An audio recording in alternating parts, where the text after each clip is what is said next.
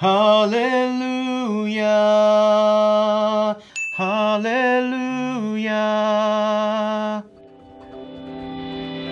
I have a problem with unwanted echoes and reflections. Every time I want to record vocals or voiceover or record acoustic instruments with microphones, I have to deal with the fact that my space is not acoustically treated. And most of you guys watching this channel are probably in the same situation as me. You want to improve the quality of your recordings, but you don't see the need or have the means to spend an exorbitant amount of money with soundproofing and treatment. And for those of you who don't know, having it done professionally can bring in a 5 or even 6-figure bill. There are software options to reduce ambience like Wave's Clarity, which I've been using on this channel to clean up my voice in lieu of a proper recording space. But most of these work specifically for voice, and if I try sticking these plugins on anything non-human, they get cut out as part of the de-reverberation algorithm. So what can you do? Thankfully, there are budget-friendly options out there, which is where today's sponsor comes in, ArrowZoom. ArrowZoom is a company who provides soundproofing and acoustic treatment products. There's an excellent resource page on their website that helps you down the proverbial rabbit hole, so don't say I didn't warn you.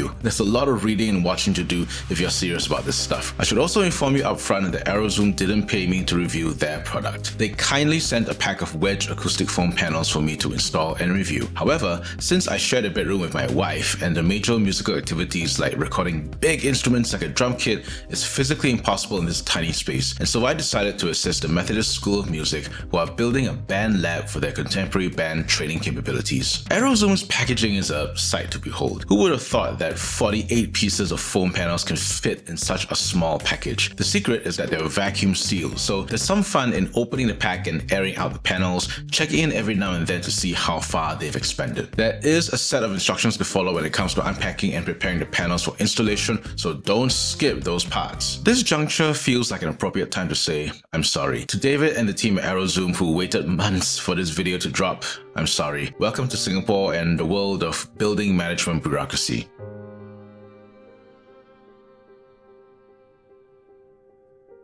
I'll follow up this video with one where the panels are installed as they were originally designed, but for now, I've managed to put together a series of tests. Before we go any further, I need to be crystal clear. Acoustic foam panels don't block sound. Don't buy foam panels thinking that you'll be able to soundproof your room. Blocking sound to that extent requires structural changes. When you look at recording studios that have all this fancy foam all over the place, don't make the assumption that it's the foam that's blocking out sound from going through the wall. It's not. They have added layers of mass and caulk and isolation to that wall first to block the sound from traveling through, then added the foam to reduce echoes in the room. The main goal of foam is in reducing the average reverberation time in a space. Sound goes out from its source and travels until it has simply gone through enough air that it loses energy and falls below the background noise level or below the threshold for our hearing. If there happens to be a hard, immobile surface in the way, like a wall, floor, or ceiling before it has gone through that certain amount of air, the sound will bounce right off and head in a different direction, still looking for enough air to go through before it dissipates.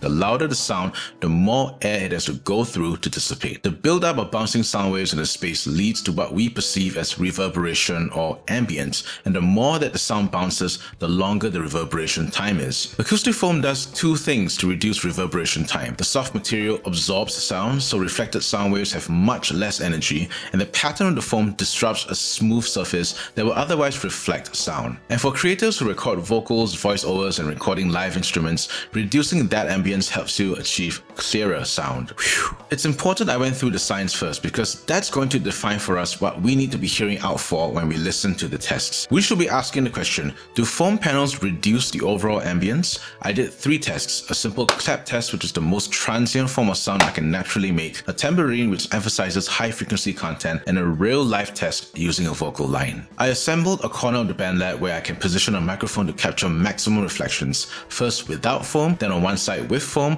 and finally both corners with foam. Fun fact, sound is several decibels louder in a corner compared to the middle of a room due to a phenomena called sound reinforcement. It's caused by sound waves from different directions converging and reinforcing each other. Hearing for reverberation, especially for small changes, is a tricky business. You might not be able to hear much of a difference, but trust me, when it comes to recording, every bit of reduction matters. My advice for this part of the video, use a good pair of headphones and definitely don't watch the segment over phone speakers. For full disclosure, I'm using a pair of Sony MDR7506s.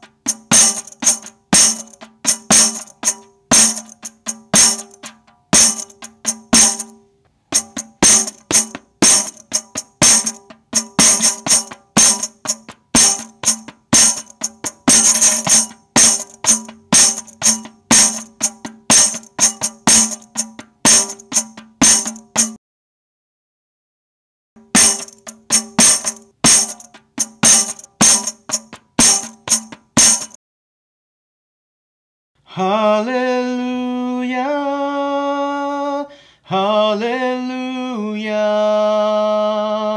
He saves through the death of his Son. Hallelujah. Hallelujah. He saves through Jesus the crucified one. Jesus the crucified one. Hallelujah. Hallelujah.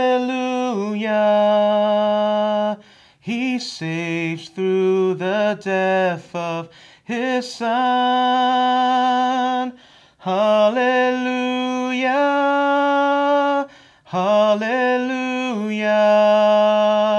He saves through Jesus the crucified one. Hallelujah. Hallelujah. He saves through the death of his Son. Hallelujah. Hallelujah.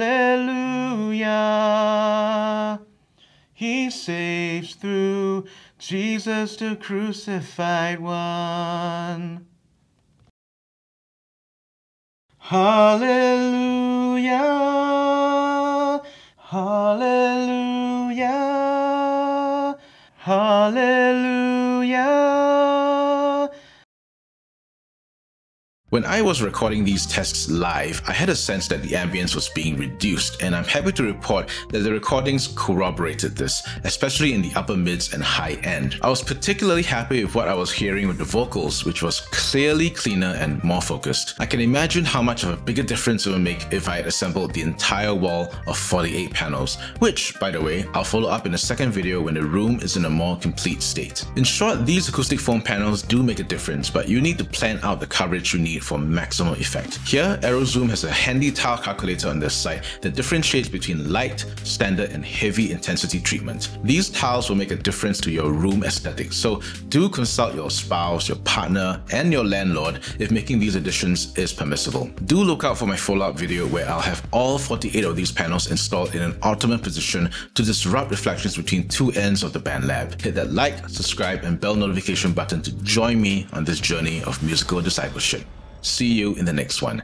And until then, I'm Justin, and I'm all about worship guitar.